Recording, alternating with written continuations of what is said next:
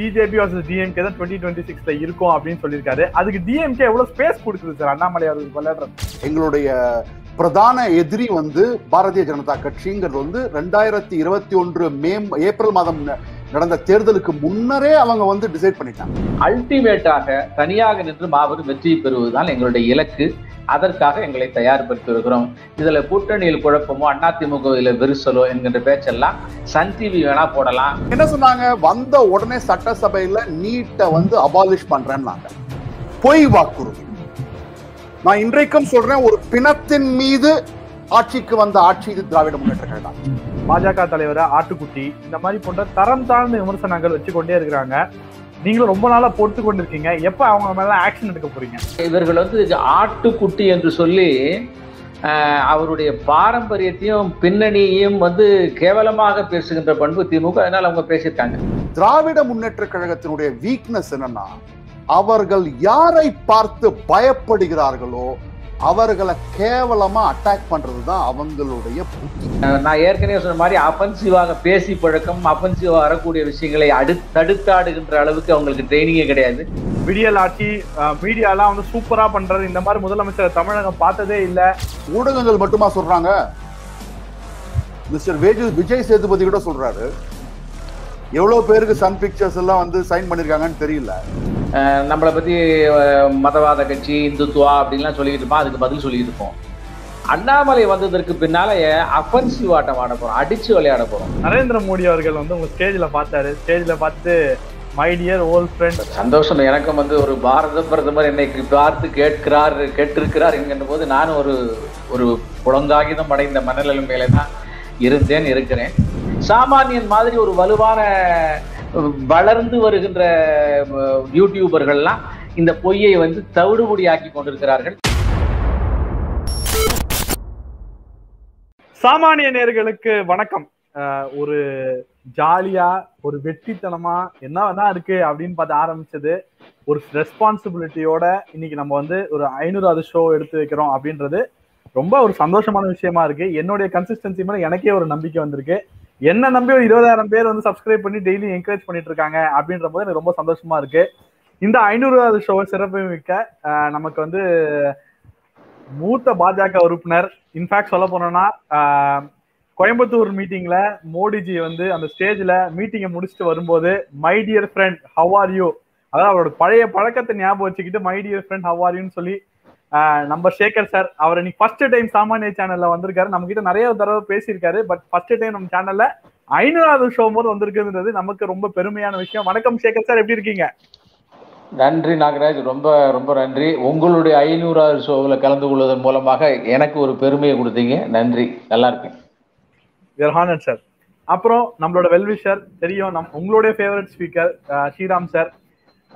One of the best thing about Sriram sir is that நீ கேள்வி கேட்காதப்பா, போப்பா, மக்கள் என்ன கேள்விக்கிறோம் அதுக்கு நான் ஸ்ட்ரைட்டா பதில் சொல்றேன்பான்னு சொல்லி நிறைய ஆடியன்ஸ் கேள்வி கிட்டத்தட்ட எவ்ரி வீக் நாங்க கிட்டத்தட்ட 8 ஷோஸ் பண்ணிட்டோம். அந்த வழியும் கிட்டத்தட்ட he has answered more than 800 questions from the audience. 800 question audience question, Twitter, Facebook எல்லாத்தையும் சேர்த்து எவ்வளவு பண்ண முடியுமோ அவ்வளவு ஆன்சர் பண்ணியிருக்காரு அவரு. ஸோ அவரும் இன்னைக்கு கெஸ்டா இருக்காரு. வணக்கம் ஸ்ரீராம் சார், எப்படி இருக்கீங்க? வணக்கம், வாழ்த்துக்கள் நாகராஜ் அவர்களே. And very very proud to be in the 500th show. அது கூட நம்ம பாஜக சீனியர் தலைவர் திரு SR சேகர் அவர்களோட ஜாயின் ஆகுதுங்கிறது ரொம்ப கொடுத்து வச்சிருக்கேன்னு தான் சொல்லணும். Thank you very much for giving this opportunity. Okay sir, straight away will get into the program sir. First question நம்ம சேகர் சார்ட்ட தான் ஆரம்பிக்க போறோம் இன்னைக்கு. சார், புதிய தலைவர், யங்கான தலைவர், சீனியர் மோஸ்ட் லீடரா நீங்க எப்படி பாக்குறீங்க? பாரதிய ஜனதா கட்சி என்றைக்குமே புதிய தலைவர்களை, இளைஞர்களை ஊக்குவிக்கிற கட்சி. இது வெறும் வார்த்தைக்காக, விளம்பரத்துக்காக சொல்லக்கூடிய விஷயம் அல்ல. கிட்டத்தட்ட 65% இருக்கக்கூடிய 45 வயதுக்கு கீழே இருக்கக்கூடிய இளைஞர்களுக்கு ரெப்ரசன்டேஷன் இல்லாம வாரிசு கட்சிகள்ல அவங்களுடைய வாரிசுகளே 60 வயசுல இருக்கிறவரை இளைஞரணி தலைவராக இருப்பார். அந்த மாதிரி எல்லாம் இருக்கக்கூடிய கட்சிகளுக்கு மத்தியில இந்த ஒரு மாபெரும் செக்மெண்ட்டை ரெப்ரசன்ட் பண்ணுவதற்காக பாரதிய ஜனதா கட்சி நம்முடைய முன்னாள் IPS ஆஃபீஸர் அருமை தலைவர் தம்பி அண்ணாமலை அவர்களை தேர்வு செய்திருக்கிறது. அவர் முதல் பிரஸ் மீட்லயே அவர் யாருங்கிறத காமிச்சார். அவருடைய அதாவது 2-3 விஷயங்களில் அவருடைய தேர்வு வந்து மத்திய தலைமையால ரொம்ப க்ளோஸ் கார்னர்ல அனுமானிக்கப்பட்டு, இன்னும் சொல்ல போனா தயாரிக்கப்பட்டு உருவாக்கப்பட்டு அண்ணாமலை அவர்களை நம்ம செலக்ட் பண்ணியிருக்கோம்னு நான் நினைக்கிறேன். ஏன்னு கேட்டீங்கன்னா, ஐபிஎஸ்ல வந்து இன்னும் ஒரு 28 ஆண்டு கால சர்வீஸ் இருக்கு. அவருக்கு வந்து 36-37 வயசு ஆகுது. 65 வயசு வரலும் அவர் இருக்கலாம். முதல் மந்திரியா இருக்க வேண்டியது இல்லை, ஆனா முதல் மந்திரிக்கு அடுத்த போஸ்ட்ல இருக்கக்கூடிய டிஜிபியா இருக்கலாம். அந்த மாதிரி ஒரு பெரிய விஷயங்களை எல்லாம் இந்த வயசுல ஹைலி ரிஸ்க். தமிழ்நாட்டில் பிஜேபி ஆட்சிக்கு வருமா, தமிழ்நாட்டில் 4 எம்எல்ஏ தான் இருக்கும், இவர் வருவதற்கு முன்னால ஒண்ணுமே கிடையாது, பாராளுமன்ற உறுப்பினர் கிடையாது, இதற்கு என்ன எதிர்காலம் என்பதே தெரியாது, நம்ம என்ன வேணாலும் பேசிக்கலாம். ஆனாலும் கூட ஒரு நிச்சயமற்ற ஒரு சூழ்நிலையில கட்சியை நம்பி வந்திருக்கிறார் என்பதை விட கட்சியை உயர்த்த வேண்டும், தேசத்தை உயர்த்த வேண்டும், தமிழ்நாட்டு மக்களை உயர்த்த வேண்டும் என்று அவரை செலக்ட் பண்ணி கூட்டிட்டு வந்திருக்கிறார். எனவே அண்ணாமலையினுடைய வருகை 65% தமிழ்நாட்டின் இளைஞர்களுக்கான தேர்வு, அவர்களுடைய எண்ணங்களை பூர்த்தி செய்வதற்கான தேர்வு, அவர்களுடைய எதிர்காலத்தை வடிவமைப்பதற்கான தேர்வு, மொத்த அரசியல் கட்சிகளிலிருந்து மாறுபட்டு தமிழ்நாட்டில் இந்த பகுதி மக்கள் செக்மெண்ட் வந்து புறக்கணிக்கப்பட்டு வெறும் அரசியல் கோஷம் மட்டும் போடப்பட்டிருக்கிற சூழ்நிலையில அவர்களுக்கு நாங்கள் இருக்கிறோம் என்று உத்தரவாதம் தருகின்ற தேர்வு. எனவே அப்படிப்பட்ட வகையிலே அவர் ரெப்ரசன்ட் பண்ணுகிறார் என்பது இனி வருங்காலங்களிலே மக்களுக்கு புரிய ஆரம்பிக்கும். அதை புரிய வைக்கின்ற முத்தாய்ப்பாக முதல் நிலையாக அவருடைய பிரஸ் மீட் அமைந்தது என்பது அண்ணாமலையின் வருகை பற்றி என்னுடைய முதல் கட்ட தகவல்கள். Thank you sir.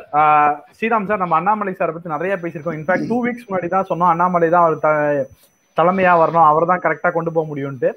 இப்போ இன்னொரு கொஸ்டின் இதுல முக்கியமான இடத்துல வருது. என்னன்னா வந்து சீனியர் லீடர்ஸ் எப்படி வந்து அகாமடேட் பண்ண போறாங்க அப்படின்ற கொஸ்டின் வந்து எல்லாருமே கேட்கறாங்க. அதற்கு ஆஸ் அ பொலிட்டிக்கல் அனலிஸ்டா நீங்க எப்படி சார் பாக்குறீங்க?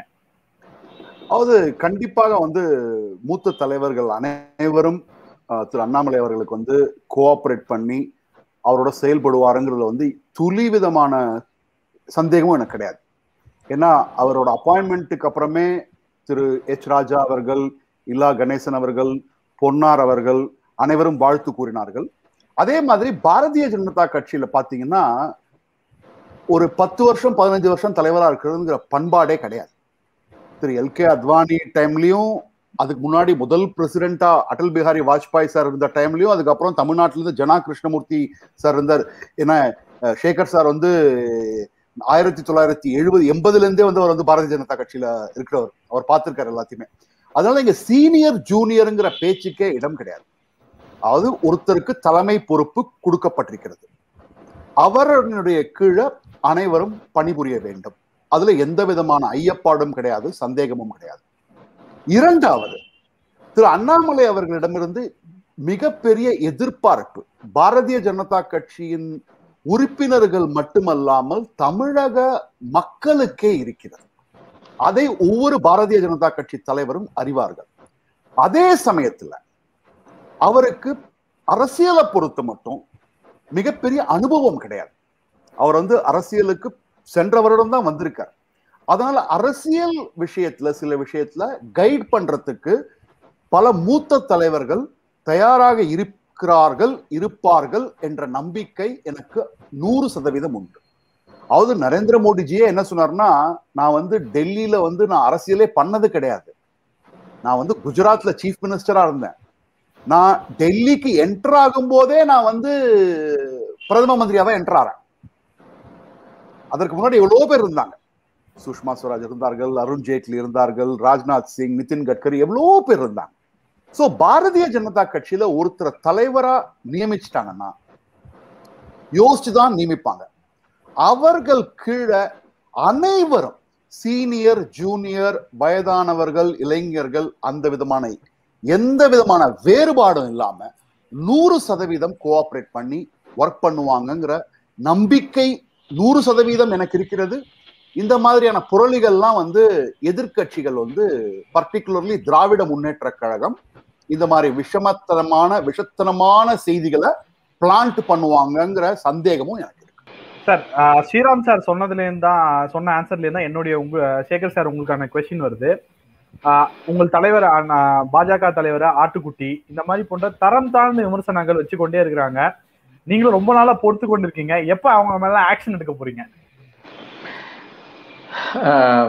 அதாவது வந்து எதிரணியினர்களுக்கு வந்து சில்லறத்தனமான விஷயங்களை தான் பேசி பழக்கம். ஏன்னா கல்ச்சர், நீங்க வந்து காலேஜ் ப்ரொஃபஸர் வாயிலிருந்து ஒரு கண்ணியமான பேச்சுக்கள் வரும். இந்த பிரவச்சன கருத்தாக்களுடைய வாசிலே வந்து தெய்வங்கள் பற்றி பேச்சு வரும். திமுக வாயில வந்து லோ கிளாஸ் பேச்சு தான் வரும். ஆனா இவர்கள் வந்து ஆட்டுக்குட்டி என்று சொல்லி அவருடைய பாரம்பரியத்தையும் பின்னணியையும் வந்து கேவலமாக பேசுகின்ற பண்பு திமுக. அதனால அவங்க பேசியிருக்காங்க. ஆனா அதையெல்லாம் அவர் உடைத்து எறிவார். காரணம் என்னன்னு கேட்டா, அவருடைய பிரஸ் மீட்லேயே அவர் சொல்லியிருக்காரு, நான் எப்படி வந்தேன், சமூக நீதிக்கான ஒரு மிக முக்கியமான இடம் பிஜேபி எப்படியெல்லாம் வளர்ந்துருக்குன்னு சொன்னார்.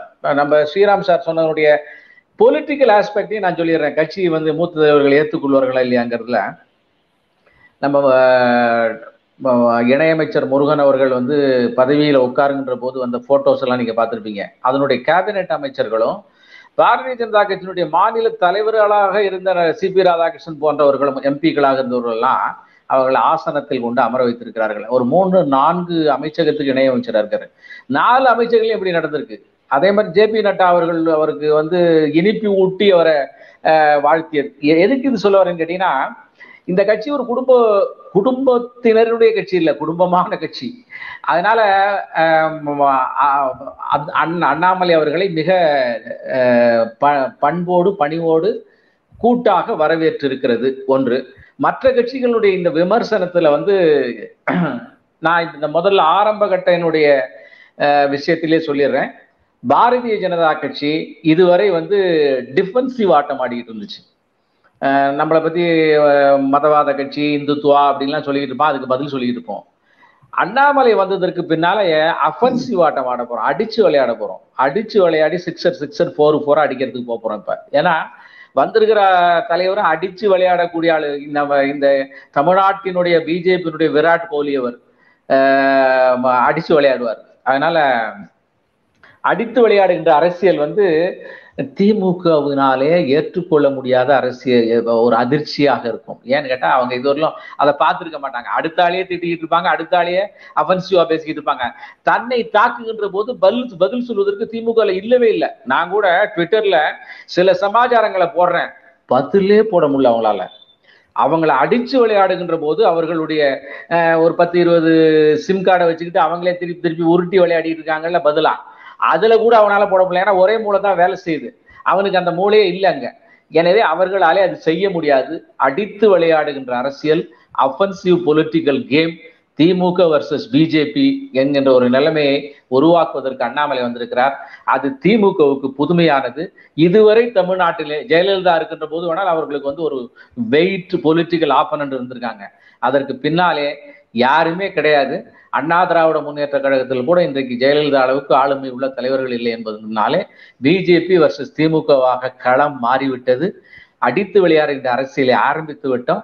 அதனால் அண்ணாமலை பற்றி அவர்களுடைய அந்த மிமிக்ரிஸு, மீம்ஸு, அதுக்குன்னு சில டிபார்ட்மெண்ட் போட்டு அவர்கள் வந்து சந்தோஷப்பட்டு கொள்ளலாம்.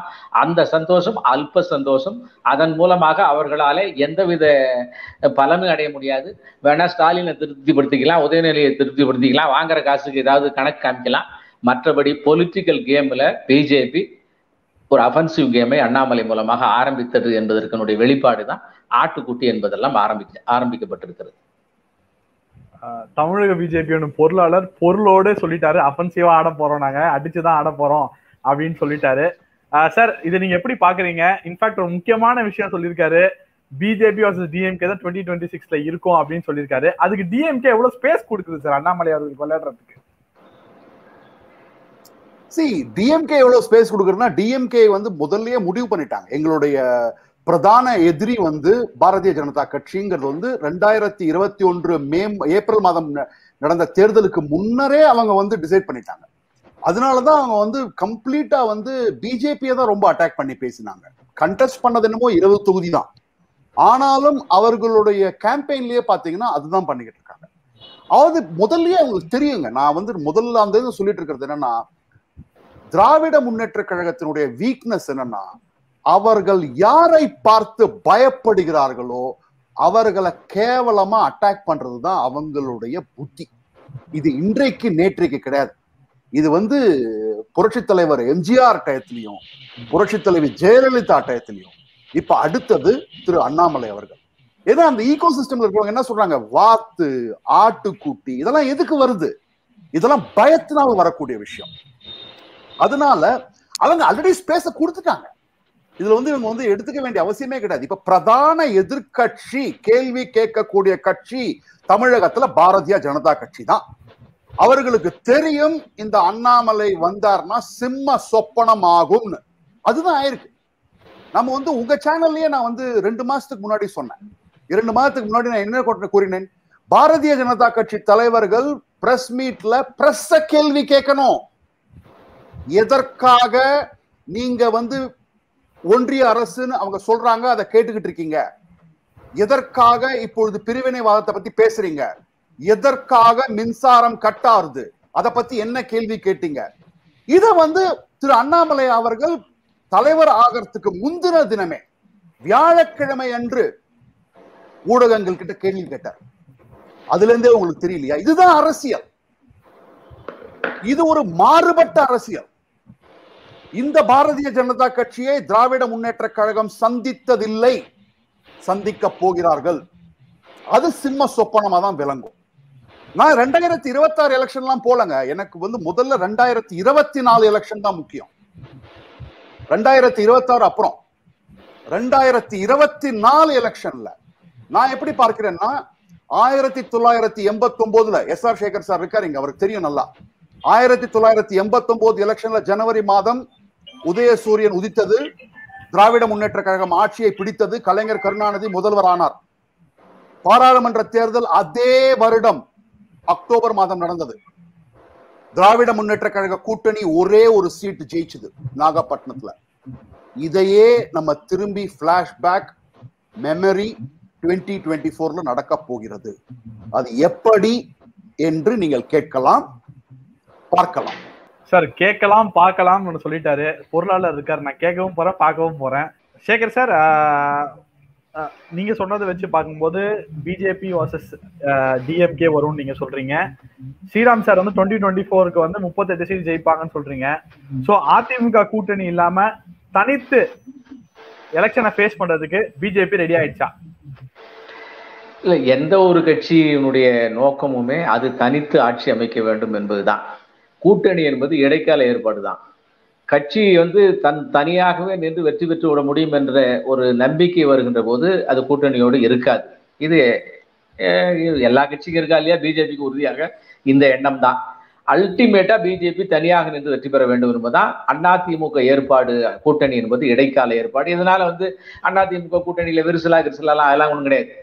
அதாவது அதிமுக கூட்டணிக்கு அது தனியாகவே நின்று வெற்றி பெறும் என்கின்ற ஒரு எண்ணம் அதுக்கு இருந்ததுன்னா பிஜேபி கூட்டணியில் சேர்த்துக்க வேண்டிய அவசியமே இல்லை. எனவே எந்த ஒரு கட்சியும் பலம் முழுவதுமாக பெற்று விடுகின்ற போது அது தனியாகத்தான் நிற்கும். அந்த வகையில நாம் தனியாக நின்று பலம் பெறுகின்ற அளவிலே கட்சியினுடைய அடிப்படை விஷயங்களை இப்ப வளர்த்து வருகிறோம். அமைப்பு ரீதியாக பல்வேறு விஷயங்கள் செய்து இருக்கிறோம். பொலிட்டிக்கலா இன்னைக்கு அண்ணாமலையை தலைவராக்க இருக்கிறோம். இந்த இரண்டும் மெர்ஜ் ஆகி வருகின்ற போது வரும். எனவே அதிமுகவோடு இந்த இந்த இந்த எங்களுடைய கட்சியினுடைய உள்ளாட்சி தேர்தல் சம்பந்தப்பட்ட தலைவருடைய அறிக்கைகளை பார்த்தாலே கூட அதுல சொல்லியிருப்போம், நாங்க கூட்டணி இருக்கா இல்லையா என்பது தேர்தல் அறிவிக்கின்ற போதுதான் சொல்லுவோம். தட் மீன்ஸ் அது ஒரு எங்களுடைய பலத்தை அசஸ் பண்ணி கொள்வது. ஆனால் ஒன்று மட்டும் நிச்சயம், பாராளுமன்ற தேர்தல், சட்டமன்ற தேர்தல் இவைகளிலே தனியாக நின்று மிகப்பெரிய வெற்றியை பெற வேண்டும் என்கின்ற வகைகளை தான் எங்களை கியர் அப் பண்ணிக்கிட்டு இருக்கோம். ஸ்ரீராம் சார் சொன்ன மாதிரியாக 2024 தமிழ்நாட்டிலிருந்து குறைந்தது 20 பிஜேபி எம்பிக்கள் போக வேண்டும் என்று நாங்கள் திட்டம் தீட்டி வேலை செய்கிறோம். காரணம், தமிழ்நாட்டில் சிடி ரவி அவர்கள் சொன்ன மாதிரி நீங்க 20 எம்பி கொடுங்க, நான் 6 அமைச்சர் வாங்கி தருகிறேன்னு சொன்னார். அதனால அது அமைச்சருக்காக இல்லை, அந்த அளவுக்கு பலத்தை வலுப்படுத்தி கொண்டு வருகிறோம். அதிமுகவினுடைய கூட்டணியை பொறுத்த மட்டும் நான் பொலிட்டீஷியன் மட்டுமல்ல, நான் ஒரு உண்மையை சொல்லுகின்ற ஒரு நபராகவும் நான் இருக்க விரும்புகிறேன், ஸ்டேட்ஸ்மேனாக. அந்த வகையில வந்து அதிமுக இன்றைக்கு மிக ஜெயலலிதாவின் இடத்தை நிரப்ப முடியாத அளவிலே பலகீனமான இடத்துல தான் இருக்கு. இன்னைக்கு வந்து இந்த கடந்த 70 நாள்ல கூட அது வந்து பெரிய பெரிய அளவில் எதிர்கட்சியாக தன்னுடைய கருத்துக்களை சொல்லி திமுகவை வந்து ஒரு சலசலப்புல இருக்க விடலை. காரணம் அதுக்குள்ளுக்குள்ள இன்டர்னல் ஸ்குவாபிள்ஸ் நிறைய இருக்கு, எக்ஸ்டர்னலா சசிகலாவுடைய தொந்தரவு இருக்கு. எனவே கட்சியினுடைய எக்ஸிஸ்டன்ஸை பாதுகாக்க வேண்டிய கட்டாயத்தில் இருக்கிறார்கள். ஆனாலும் கூட அவங்களுடைய ஸ்ட்ராட்டஜியில வந்து திமுக எவ்வளவு எதிர்ப்பார்கள் என்று தெரியாது.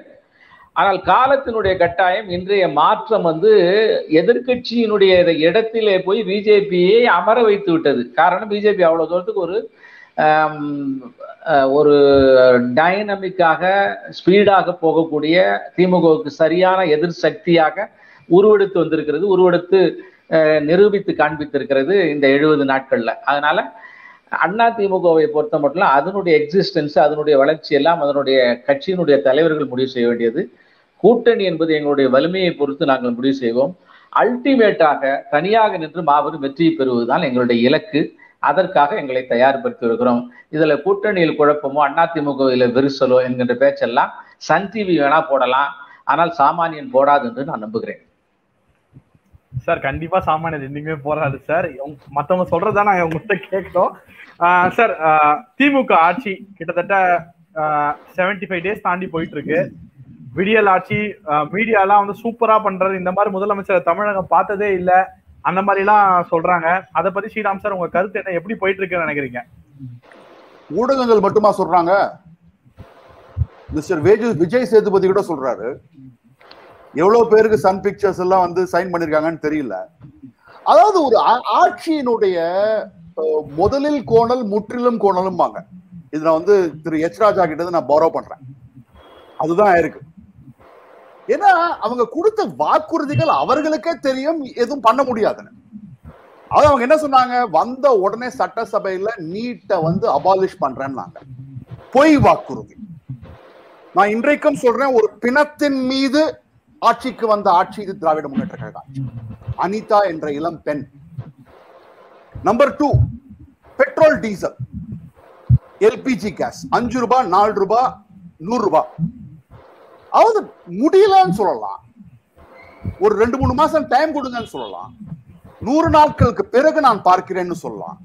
இது நாங்க தேதி சொன்னோமா? அதாவது அந்த பொறுப்புல இருக்கிற மனிதனுக்கு அந்த பொறுப்புக்கு ஏற்ற மாதிரி பேச வேண்டும். 3வது, 7 பேரை விடுதலை பண்றோம். அந்த விடுதலை பண்ணணும்னு நான் சொல்லவும் இல்லை. ஆனா அவர்களாம் தான் கொடுத்தாங்க வாக்குறுதி.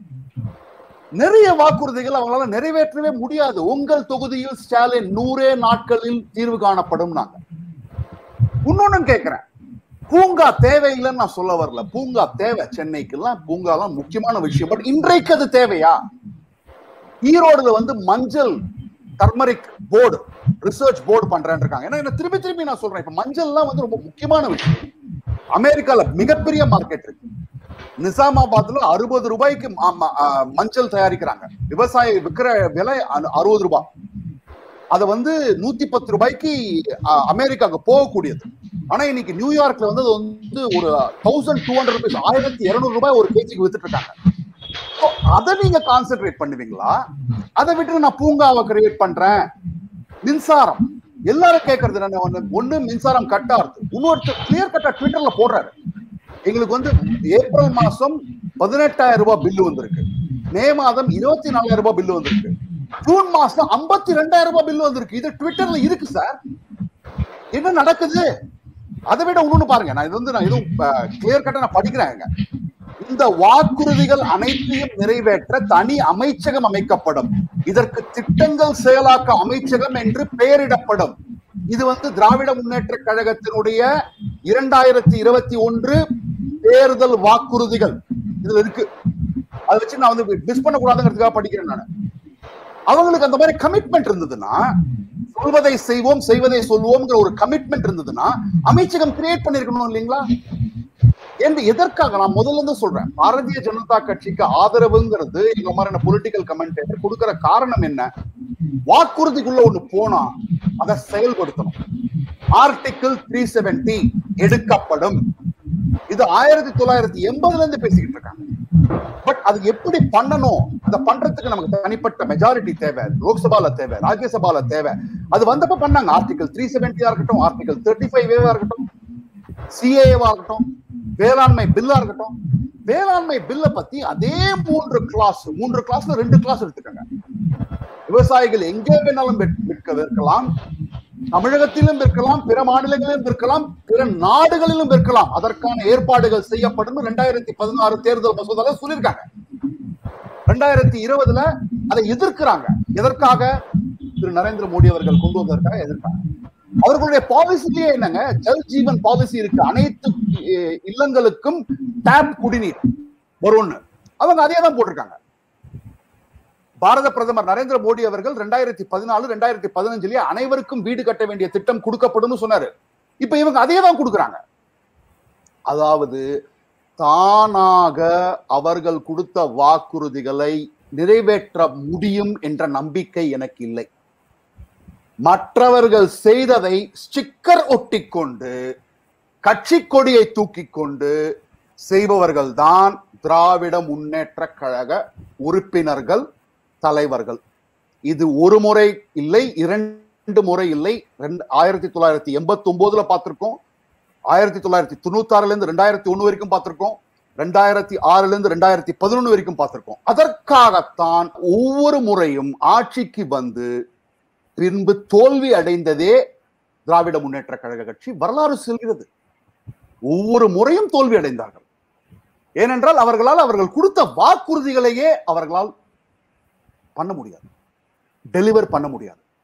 அதற்கு எதிர்மாறியான கட்சி பாரதிய ஜனதா கட்சி. வாக்குறுதி கொடுத்தால் செய்வார்கள். ஓகே, அதுதான். அது சிஏஏவா இருக்கட்டும், நாளைக்கு யூனிஃபார்ம் சிவில் கோட் வந்துரும். It is only a question of time. அந்த நம்பிக்கை இருக்கிறது. அங்க திராவிட முன்னேற்ற கழகத்துல அந்த நம்பிக்கை இல்லை. அதுதான் பிரச்சனை. சேகர் சார், உங்கள்ட்ட தான் அந்த கொஸ்டின். நீங்க எப்படி இருக்குன்னு நினைக்கிறீங்க டிஎம்கே ஆட்சி? நாகராஜ், இந்த கேள்விக்கு திமுக ஆட்சி எப்படி இருக்கிறதுங்கிறது பதிலுக்கு முன்னால ஸ்ரீராம் சார் சொன்ன அந்த அவருடைய தேர்தல் வாக்குறுதிகள்ல 2 மிக முக்கியமான விஷயங்களை நான் ஆட் பண்ண விரும்புகிறேன். ஒன்று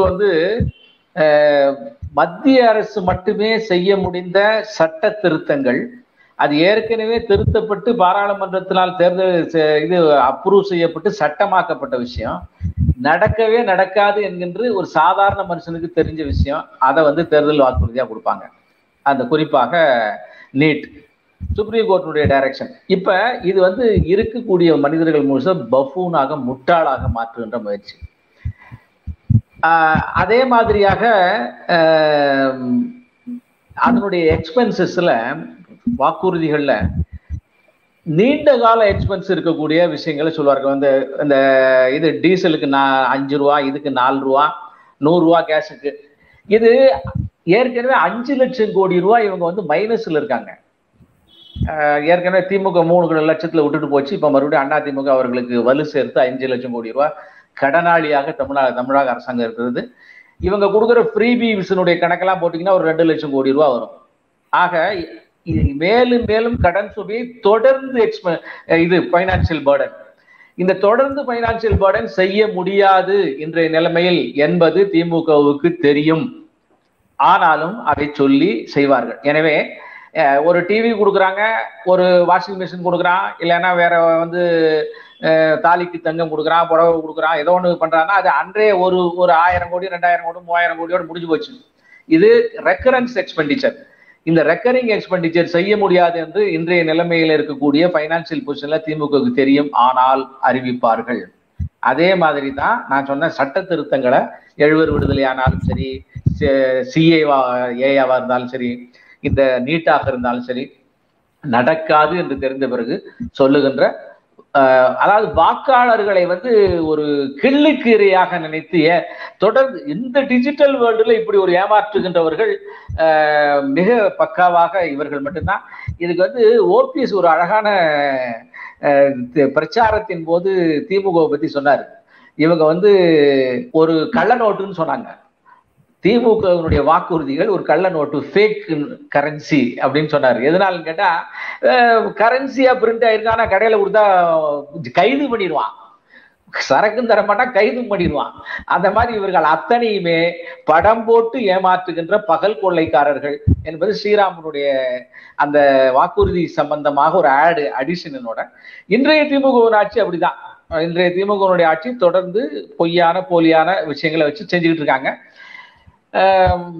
இப்பொழுது வந்து அவர்களுடைய கண்ணுக்கு முன்னால அந்த பழைய காலத்துல எலி பொறி இருக்கும், ரவுண்டா இருக்கும், பிடிச்சதுதான் எலியை போட்டு அமைத்திரு, எலி உயிரை ஒவ்வொரு நிமிஷமும் இழந்து கொண்டு இருக்கும். இப்ப இருக்கிறதா உயிரோட பிடிச்சி உள்ளுக்குள்ள சுத்திக்கிட்டு இருக்கும். அந்த பழைய எலி பொறியில மாட்டிக்கிட்டு இருக்காங்க. நான் ஏற்கனவே சொன்ன மாதிரி அஃபென்சிவாக பேசி பழக்கம், அஃபென்சிவாக வரக்கூடிய விஷயங்களை தடுத்தாடுகின்ற அளவுக்கு அவங்களுக்கு ட்ரைனிங்கே கிடையாது. எனவே அவர்கள் மாட்டிக்கொண்டிருக்கிறார்கள். அவர்களுடைய நோக்கம் எல்லாம் இதுலேருந்து வெளியே வர்றது எப்படிங்கிறதுக்கு தான் பண்றாங்க. அதனால என்ன பண்றாங்க, எப்போதுமே அவங்க வந்து ஒரு கோடை சின்னதாக்குறதுக்கு இன்னொரு பெரிய கோடு போட்டுருவாங்க. அவ்வப்போது திடீர்னு வந்து ஒரு பெரிய புரளியை கிளப்பி விடுவார்கள். அப்படி கிளப்பப்பட்டதுதான் கொங்கு நாடு.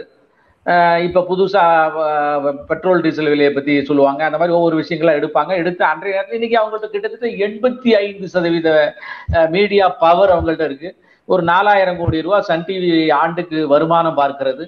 அதனால அந்த மாதிரி அவர்கள் ஒரு வலுவான இடத்துல இருக்கிறதுனால இந்த பொய்யை வந்து விதைத்து கொண்டே இருப்பார்கள். சாமானியன் மாதிரி ஒரு வலுவான வளர்ந்து வருகின்ற யூடியூபர்கள்லாம் இந்த பொய்யை வந்து தவிடுபொடி ஆக்கி கொண்டிருக்கிறார்கள். ஸ்ரீராம் மாதிரியான ஒரு பொலிட்டிக்கல் அனலிஸ்ட் வந்து நிறைய புள்ளி விவரங்களை அள்ளி வீசி அப்படியே, அதாவது நீ எடுத்துக்க திகட்டுகின்ற அறையில் அள்ளி வீசுறாங்க அந்த பொய்களுக்கு பதிலை. அதனால மக்கள் அதை பார்த்துட்டு இவ்வளவா பொய் சொல்லிட்டு இருக்காங்கிறது தெரிய ஆரம்பித்திருக்கிறது. திமுக சங்கடத்தில் மாட்டிக்கொண்டிருக்கிறது. பழைய காலங்களில் இருக்கிற மாதிரி அது தப்பிச்சு போகலாம்னு நினைக்குது. அது நடக்காது என்பது அவர்களுக்குள்ளே இருக்கிற ஒரு குரூப் சொல்லிக்கிட்டு இருக்கு. அதனாலதான் நான் வந்து இந்த மாதிரி கமெண்ட் சொல்வது வந்து எனக்கு வழக்கம் இல்லை என்பதா இருந்தாலும் கூட நான் சொல்ல வேண்டிய அவசியத்தில் இருக்கிறேன். தலைவரை கூட இளமையாக காட்ட வேண்டிய கட்டாயத்தில் அவருக்கு அலங்காரம் செய்து வைத்திருக்கிறார்கள். அந்த கட்சியில வந்து சிந்தனையிலையும் செயலிலையும் உடலிலையுமே இளமை இல்லை. இருந்தாலும் அதை காட்டுகின்ற அளவிலே அவர்கள் பலவீனமாகி போயிருக்கிறார்கள். எனவே இந்த ஆட்சி வந்து விரைவில் அதனுடைய முகத்திரை கிழியும். 5 ஆண்டுகளுக்குள்ள கவுழியான்னு தெரியல. ஆனா பாராளுமன்ற தேர்தலில் ஸ்ரீராம் சொன்ன மாதிரி நான் வந்து ஒரு பாசிபிள் டார்கெட் 20ன்னு சொல்றேன். ஆனால் அது அதற்கு மேலும் ஒரேடியா ஸ்வீப் பண்ணிட்டு போனாலும் போகலாம். காரணம், பாராளுமன்றத்துக்கு நம்ம தமிழக வாக்காளருடைய மனநிலைமை பாராளுமன்றம் சட்டமன்றம் என்பதற்கு வித்தியாசமாக ஆல்வேஸ் இருந்து வருகிறது. ஒரே ஒரு எக்ஸெப்ஷன் 2019. அதனால இந்த தடவை 24 அந்த வித்தியாசம் உண்மையிலேயே மறுபடியும் வெளியிலே வரும். அதனால திமுகவுக்கு ஒரு ஆபத்தான, மோசமான, சங்கடமான, கஷ்டமான காலம்தான் இப்போது இருக்கிற காலம். Thank you sir. சார், ஒரு பர்சனல் கொஸ்டின் இருக்கு. எனக்கு அது ரொம்ப நாளா கேட்கணும்னு வேற ஆசை உங்கள்கிட்ட. அதுவும் ஆடியன்ஸ் அதை பத்தி தெரிஞ்சுக்கணும்னு ஆசை. நரேந்திர மோடி அவர்கள் வந்து உங்க ஸ்டேஜ்ல பார்த்தாரு. ஸ்டேஜ்ல பார்த்துட்டு மை டியர் ஓல்ட் ஃப்ரெண்ட் அப்படின்னு சொல்லிட்டு எங்க இருந்தீங்க, அதாவது ஒரு ரொம்ப நெகிழ்ச்சியான ஒரு விஷயம். ஒரு பாரத பிரதமர், உங்களுடைய நட்பு எங்கேன்னு சார், அது எங்கேன்னு ஆரம்பிக்குது? What was the first point when you meet him? அதை பத்தி தெரிஞ்சுக்கணும் ஆசையா இருக்கு அந்த ஸ்டேஜ் இதை பார்த்தோன்னே. ஏன்னா உங்களுக்கு தெரியுன்றதுனால அதை கேட்கறேன். Hope you answer this question sir. இல்ல, சந்தோஷம். எனக்கும் வந்து ஒரு பாரத பிரதமர் என்னை பார்த்து கேட்டிருக்கிறார் என்கின்ற போது நானும் ஒரு புலங்காகிதம் அடைந்த மனநிலைமையில தான் இருக்கிறேன். 91, 92, 93 அந்த ரேஞ்சில் 1992, 93ல குஜராத் அகமதாபாத்ல வந்து அகில இந்திய பொதுக்குழு நடக்குது. நேஷனல் கவுன்சில் மெம்பராக 3-4 தடவை இருந்திருக்கிறேன். அப்ப நான் போயிருந்தேன். அப்ப புதிதாக தேர்ந்தெடுக்கப்பட்ட இலகணேசன் தான் அப்ப தலைவராக, பொதுச் செயலாளராக வராரு அவர் பிஜேபி RSSல இருந்து. அங்க பழகுகின்ற போது என்கிட்ட கூட ஒரு போட்டோ இருக்கு. எதோ அதிசயமா அந்த போட்டோவும் இருந்துச்சு என் கையில. என் தோள் மேல கை போட்டுக்கிட்டு அவரு நானும் இருக்கோம். அந்த மாதிரி ஒரு ஸ்டில் என்கிட்ட இருக்கு. அவர் ரொம்ப பழகினார், பேசினார், நிறைய விஷயங்கள் பேசினார். இயல்பாகவே அவர் எல்லாரோடையும் மிக நெருக்கமாக பழகுகின்ற ஒரு பழக்கம் உள்ளவர். அது RSSோட ஸ்டைல் இது.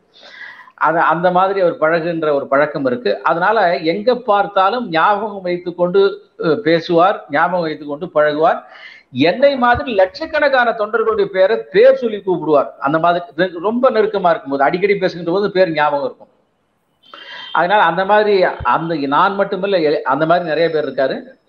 என்னை வந்து அவர் 2014 வெற்றி பெற்ற பிறகு அல்லது வெற்றி பெறுகின்ற அந்த ஒரு கூட்டம் ஒன்று சென்னை கமலாலயத்தில் நடந்துச்சு. அந்த கூட்டத்துக்கு என்னால் போக முடியல. அப்போ கூட என்னை எங்க அந்த கோயம்புத்தூர்காரன்னு விசாரிச்சு கேட்டதாக என்னுடைய நண்பர்கள் சொன்னார்கள். பல முறை பார்க்கின்ற போது தோளில் கை போட்டுக்குவாரு. கொரோனா காலம் இல்லாத காலத்தில் கண்டுபிடிச்சுக்குவாரு. அது பழக்கம் அவருக்கு. இந்த தடவை கொரோனா இருக்கின்ற போதும் அதை ஞாபகமா பண்ணிட்டு கேட்டார். ரொம்ப சந்தோஷமா இருந்தது. நம்ம வேற என்ன எதிர்பார்க்க போறோம்? ஒரு மாபெரும் தலைவன், உலக புகழ் பெற்ற தலைவன், ஒரு சாதாரண அடிமட்ட தொண்டன், அந்த தொண்டனை பார்த்து இப்படி சொல்றாருங்கிற போது நெஞ்சம் உண்மையிலேயே ரொம்ப சந்தோஷப்பட்டது. அதை உங்கள்ட்ட இன்னைக்கு பகிர்ந்துக்கிறப்ப எனக்கு இன்னுமே ஒரு சந்தோஷமாகத்தான் இருக்கிறது. Really honoured sir. உங்களை மாதிரி ஒரு ஆளை நான் இன்டர்வியூ எடுக்கிறேன்றது எனக்கு ரொம்ப பெருமையா இருக்கு சார் பர்சனலா. Sriram sir, final question to you for the day. 1 minute is yours. நீங்க உங்களுடைய முடிவுரையை கொடுக்கலாம் சார். முடிவுரைனா நான் சேகர் சார் சொல்றது ஒண்ணுதான். அதாவது பாரத பிரதமர் நரேந்திர மோடியோட அவ்வளவு நெருக்கமான இருக்கிறவர் அவர் கூட நம்ம இந்த பேட்டி கொடுக்குறோங்கிறது எனக்கே மிக மிக பெருமையா இருக்கு. மிக நன்றி சார். நீங்க இங்க வந்தது நானே இந்த பேட்டி உங்களோட இருக்கேங்கிறதுக்கு நினைக்கும் போது ரொம்ப சந்தோஷமாவும் இருக்கு, ஆச்சரியமாவும் இருக்கு. என்ன பொறுத்த மட்டும் தமிழக மக்களுக்கு திராவிட முன்னேற்ற கழகம் கொடுத்த வாக்குறுதிகளை ஒரு முறை யோசிக்க வேண்டும், கொஞ்சம் உண்மையாக சிந்திக்க வேண்டும். ஏன்னா மக்கள் ஒரு நம்பிக்கையோட கொடுத்திருக்காங்க. இப்ப பாத்தீங்கன்னா, நான் மதுரையில நீங்க என்ன உங்களுக்கே தெரியும் நாகராஜ், நான் ஃபுல்லா எக்ஸிட் போல் ஒவ்வொரு இடமா போயிட்டு கிராமத்துக்கு எல்லாம் போயிட்டு வந்தேன். மதுரையில் ஒரு 3 மணி நேரம் காய்கறி கடையில உட்காந்துக்கிட்டு நாங்க மார்க்கெட்ல மதுரை நார்த் தொகுதி, மதுரை வடக்கு தொகுதியில பேசிக்கிட்டு இருந்தேன். அப்ப இருந்தவங்க எல்லாம் மூதாட்டி 2 பேர் சொன்னாங்க, நாங்க இந்த முறை திராவிட முன்னேற்ற கழகத்துக்கு ஓட்டு போட போறோம். ஏன்னா அம்மா ஜெயலலிதா இல்ல, அவர் வயதானவர்களுக்கு எல்லாம் நிறைய பணம் கொடுக்குறேன் இருக்காரு, பென்ஷன் எல்லாம் உயர்த்துறேன் இருக்காரு. பக்கத்துல ஒருத்தர் நான் ட்விட்டர்ல கூட போட்டேன். அவர் சொல்லுவாரு, இவங்க நம்பாதீங்கம்மா, இவங்களுக்கு போய் ஓட்டு போடுறேன். இல்ல இந்த முறை எல்லாம் மாறிடுவாங்க, நாங்க எங்களுக்கு தெரியும் தப்பு பண்ணாங்க, பட் இந்த வாட்டி மாறிடுவாங்கன்னு. சோ அந்த மாதிரி ஒரு ஹோப்போட மக்கள் ஓட்டு போட்டாங்க. அவர் சொல்லுவாரு, எதுக்குங்க அந்த பையன் போய் செங்கலை தூக்குறாரு மதுரையில, அதுவே பண்ண தப்புங்க, கட்ட பஞ்சாயத்து அங்கதான் ஆரம்பிக்குதும்பாரு. நீங்க இந்த வீடியோ என்ன போய் பாருங்க, நான் ட்விட்டர்ல போட்டிருக்கேன் அந்த வீடியோவை. ஏன்னா அவ்வளவு மக்கள் ஒரு எதிர்பார்ப்போட போட்ட ஓட்டு. அதற்கு போய் இவங்க செய்ய முடியாத காரியங்கள் எல்லாம் எடுத்துக்கிட்டு இப்பயாவது அவங்க உண்மையை சொல்லணும். ஏன்னா இந்த வருடம் நீட் தேர்வுல தமிழக மக்களினுடைய பாஸ் எண்ணிக்கை குறையக்கூடாதுன்னு ஆண்டவங்க கிட்ட வேண்டிக்கிறேன். ஆனா குறைந்ததுனால் அது திராவிட முன்னேற்ற கழகத்தினாலதான், வேற ஒண்ணுமே காரணம் கிடையாது. அது குறைஞ்சதுதான் திராவிட முன்னேற்ற கழகத்தால்தான் இன்றைக்கு. ஆனா பாரதிய ஜனதா கட்சிக்கு ஒரு மிகப்பெரிய ஆப்பர்ச்சுனிட்டி, ஒரு இளம் தலைவர். இது வரைக்கும் சினிமாவில தான் நம்ம பார்த்திருக்கோம், படிச்சவங்க வரக்கூடாதா, சிங்கம் மாதிரி இருக்கிறவர் வரக்கூடாது அரசியலுக்கு, ஏன் இவங்களே தான் வந்துட்டு இருக்கணுமான்னு கேட்டு இருந்தாங்க. இன்றைக்கு தமிழக மக்களுக்கு ஒன்றே ஒன்று கூற விரும்புகிறேன், நீங்கள் எதிர்பார்த்த ஒரு தலைவர், ரியல் லைஃப்ல எதிர்பார்த்த தலைவர் ரியல் லைஃப்ல வந்திருக்காரு. அவருக்கு எந்த விதமான வரவேற்பு கொடுக்க போறீங்க? ஹைகோர்ட்ல ஜட்ஜ் ஏதோ சொன்னார்ல, real life, real hero, real ஹீரோன்னு. ரியல் கதாநாயகன், நிஜ கதாநாயகன் தமிழக அரசியலில் வந்திருக்கிறார், தலைமை ஏற்றிருக்கிறார். அவருக்கு உங்களுடைய ஆதரவு எங்கே? அது ஒன்றுதான் என்னுடைய கேள்வி. சேகர் சார், நீங்க சொல்லலாம் உங்க கருத்தை சார். திமுக ஏராளமான வாக்குறுதிகளை கொடுத்திருக்கு, எப்போதும் போல அது நிறைவேற்றுவதில்லை. இதை நினைவுபடுத்துகின்ற வகையில நான் வாட்ஸ்அப்ல ஒரு அழகான கதை படித்தேன், திமுகவும் தூண்டில் புழுவும் என்று. அதை உங்களுடைய வாசகர்களோட பகிர்ந்து கொள்ளாமல். ஒரு அரசன், அவனுக்கு ஏராளமான மனைவி, அதே மாதிரி ஏராளமான குழந்தைகள். அரசனுக்கு பிறகு பட்டத்துக்கு வர வேண்டிய இளவரசன் சக்சஸரை செலக்ட் பண்ணணும். எப்போதும் போல மூத்த பட்டத்து மகிழ்ச்சி, தட் மீன்ஸ் அந்த அரசனுடைய மனைவி தன்னுடைய மகனை தான் செலக்ட் பண்ணணும்னு சொல்றாங்க. அதுக்கு அரசன் சொல்றாரு, இல்லை நான் இப்போது வேறு சிந்தனையில இருக்கேன், எல்லா என்னுடைய குழந்தைகளையும் அதுல யார் மக்களால் அதிகமாக விரும்பப்படுகிறார்களோ அவங்கள தான் நான் செலக்ட் பண்ணுவேன், அதனால நீ தயவுசெய்து அந்த மாதிரி நினைக்காதன்னு சொல்லி அதுக்கு ஒரு நாள் குறிப்பிடப்படுகிறது, அரசவை கூட்டப்படுகிறது. எல்லா அவருடைய குழந்தைகள் மீன்ஸ் இளவரசர்கள் எல்லாரையும் வரிசையாக நிறுத்தி அந்த அரசவையில என்னை தேர்ந்தெடுக்க வேண்டும் என்று அவர்கள் கேட்கிறார்கள்.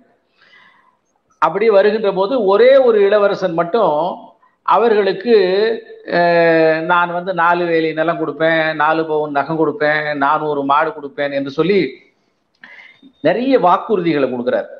கொடுத்து முடித்த உடனே சபையில ஒரு டிஸ்கஷன். அந்த டிஸ்கஷன்ல அதிகமான வாக்குறுதி கொடுத்த அந்த இளவரசனே அரசனுக்கு சக்சஸராக அடுத்த பட்டத்து இளவரசராக தேர்ந்தெடுக்கப்படுகிறார்.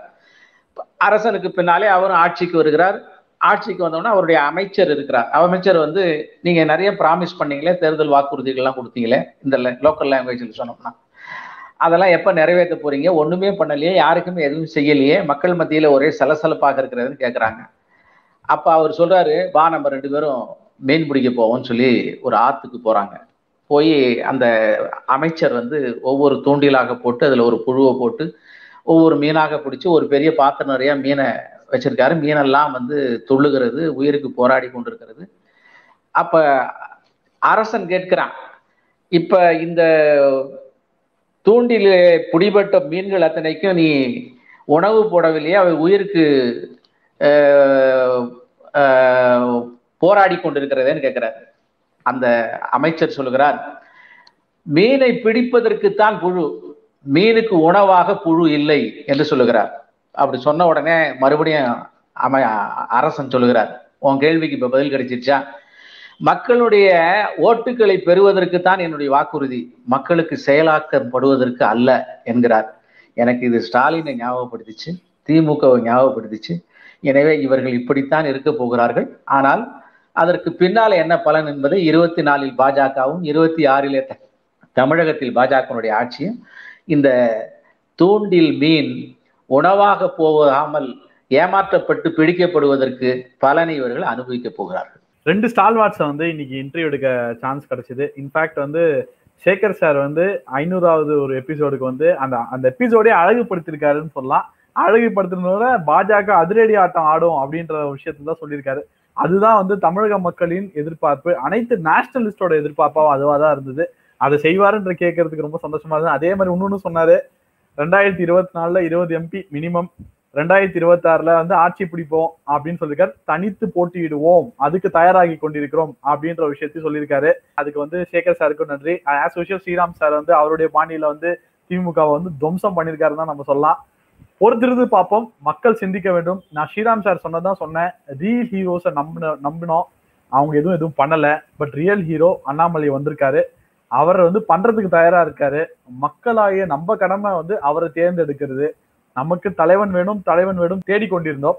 அந்த தலைவனை தேடி எடுத்து பாஜக கையில கொடுத்துருக்கு. அவரை யூஸ் பண்றோமா இல்லையான்றது மக்கள் உங்க கையில தான் இருக்கு. அனைவருக்கும் நன்றி.